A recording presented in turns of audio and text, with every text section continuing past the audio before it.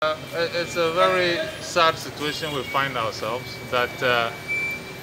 such a dire judgment has been given, which has a lot of implications for our rule of law in this country. It's a precedent that we have to be careful about because what effectively the court is saying is that, once the EC has set a date, it doesn't matter whether,